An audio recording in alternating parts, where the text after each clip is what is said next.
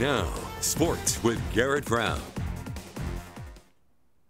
Welcome back. Grand Junction Jackalopes and Colorado Rockies both were looking to shake off losses in the first games of their respective road series. First, let's check in on the Rockies. They'd be over in Cincinnati, taking on the Reds. Rockies will get on the board first in this one. Sam Hilliard gets his first homer of the season in this AB.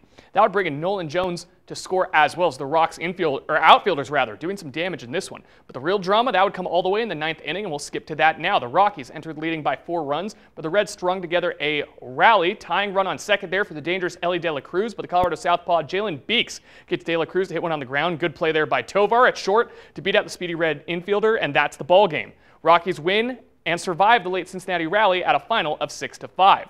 As for the Jackalopes over on the road in Windsor, taking on the Northern Colorado Owls. Despite a 5-run first, the Jacks, they couldn't keep it going. And a big 5-run eighth inning by the Owls helped them once again power past Grand Junction at a final of 13-6. Jackalopes still looking for their first series win of the year. And now to get that, they're going to have to win the next 4 games in a row if they want a series win against the Owls, which would be a streak hotter for the Jackalopes than the weather we've been having on the western slope recently, as the Jacks are yet to record more than 2 consecutive wins in a row at any point this season. Well, we're getting closer and closer to the Summer Olympic Games kicking off, so it only felt right to catch up with a local track and field star who's trying to make the jump to the Olympic level before hurtling into the next chapter of his athletic career. Athlete of the Week, sponsored by the law office of Chadwick McGrady.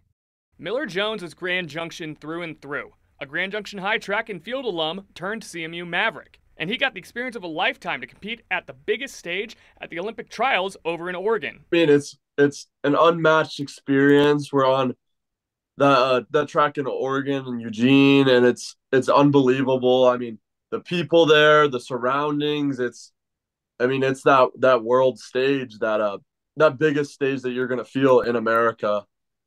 And Jones said he carried the pride of representing the Western Slope with him on a stage with the most elite track and field athletes the country has to offer.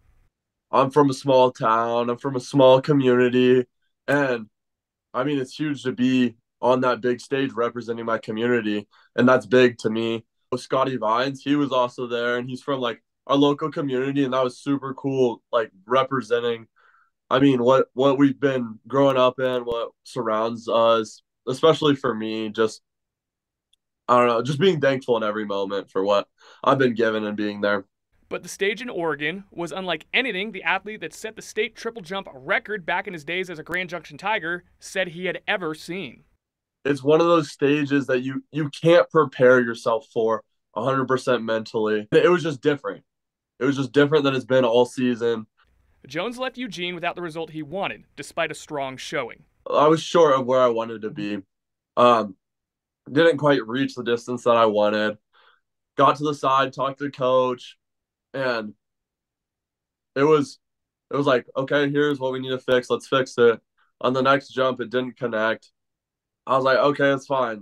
It's just the second jump. We get 6. I knew on my first jump I was going to make it to finals. I jumped far enough. I was definitely in the finals. And, I thought I already had it.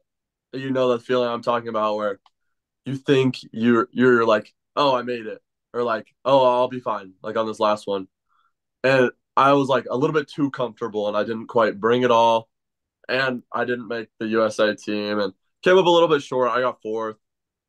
And like we were talking about earlier, that's an experience. Going out there, competing on that stage, that's the only place you're going to get that big field, secluded from everyone feel. Now he's looking to continue his athletic career and begin a new chapter in his journey, even if that takes him away from the Grand Valley. So I committed to Louisville in Kentucky. They're an ACC school. They're Power 5.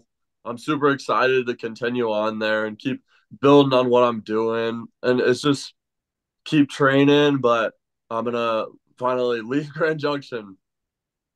A little weird. And it's a great feeling to know that my community is still supporting me, even though I'm not going to be around.